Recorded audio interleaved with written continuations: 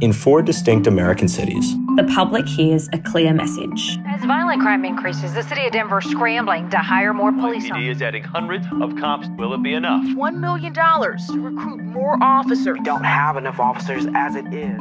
So, our class tasks students with a simple question. Is what we're being told is happening actually happening?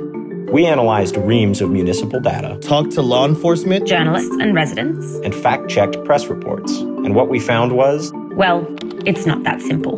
In all 4 jurisdictions, criminal legal system agencies clearly define their goals.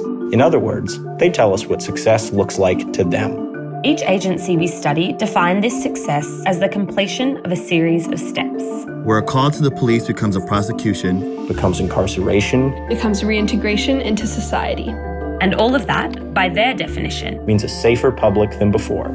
But when we looked at data from our test cities, we found agencies were mostly missing their own public safety benchmarks.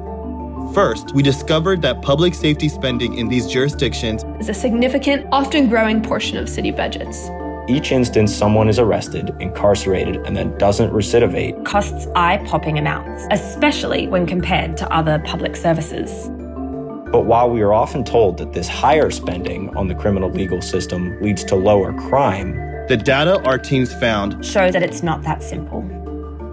The publicly available data suggests that agencies completing their own steps to success is actually rare. In fact, it appears a vast majority of citizen calls to police never lead to action of any kind. It appears that despite billions in funding, the system is not doing what it says it will do an overwhelming majority of the time, without even accounting for the well-documented harm that the system inflicts on these jurisdictions' most marginalized people and communities. The criminal legal system's high dollar costs and poor performance on its own metrics make it unclear if the current version of the criminal legal system will ever be able to effectively meet its stated goals.